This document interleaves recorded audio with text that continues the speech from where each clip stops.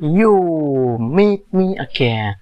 After global martial art, it's time for returns from Invincible Master Chapter 17. Feeling that Bayu was just an ordinary mortal, Deacon Lee also asked the two disciples who were with him to facing Bayu, while he himself was engrossed in paying close attention to the holy weapon that given by Bayu three former disciples.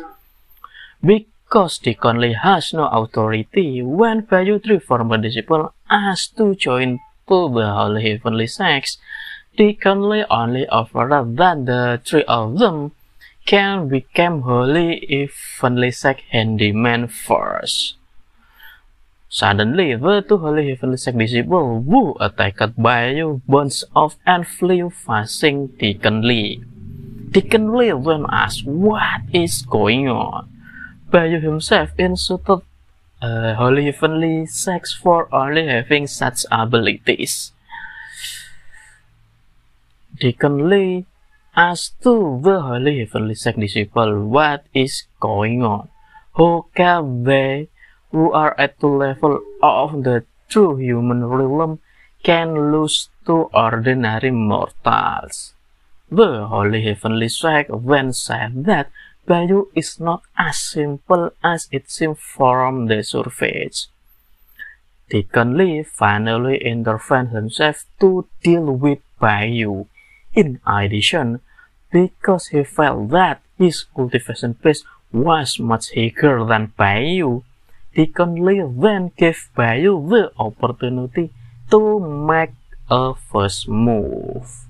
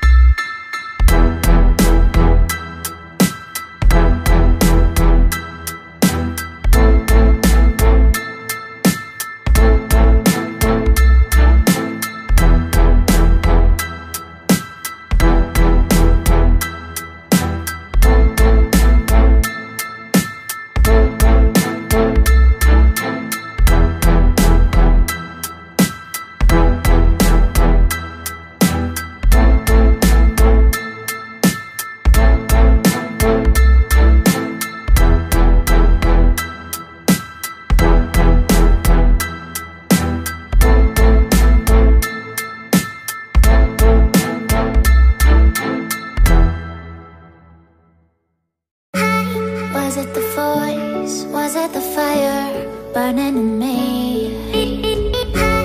All of the noise turned into choirs of harmony. Left me with the pieces of forever that you broke. But since you left me alone, I've been